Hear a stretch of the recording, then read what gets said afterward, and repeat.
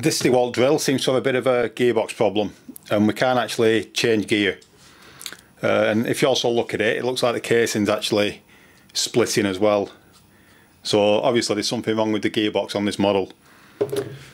So I've actually been on eBay and I've actually bought this, which is a brand new gearbox, clutch and chuck assembly, all in one part. And that was actually £40. So to get this drill working like a new one again, we're going to fit the gearbox, clutch and chuck all as one unit, which should be pretty simple. So if we look at the actual drill, there's 4 Torx head screws there that we need to remove, and if we remove those we should be able to pull it out as one complete unit.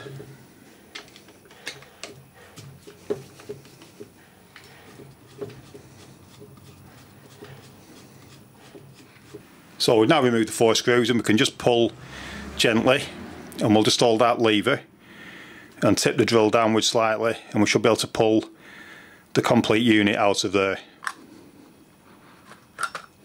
And as you can see, the actual back plate has come detached there from the actual gearbox.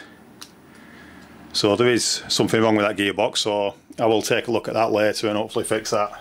So I'll just take a quick look in there, and all you can see is the motor and the drive. And you'll notice that I have actually left the battery on, and that'll help us when we come to fit the new gearbox. So this is the new one, and as you can see it's got elastic bands holding it all together. So we're just going to pull the elastic bands off now.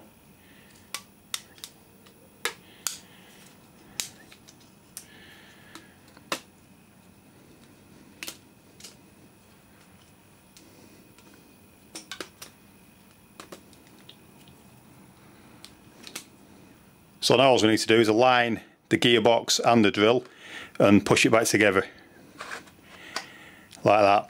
When you get it so far, if you just pull the trigger ever so slightly,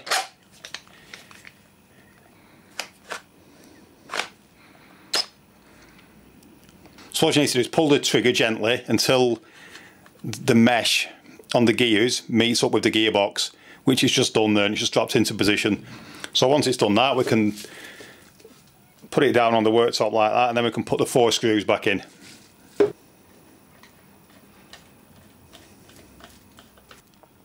So now you can see it works in first gear, works in second gear, and it works in third gear. So now the gearbox is working as it should do. So that's how to replace the gearbox, clutch and chuck as one unit on the Dewalt drill.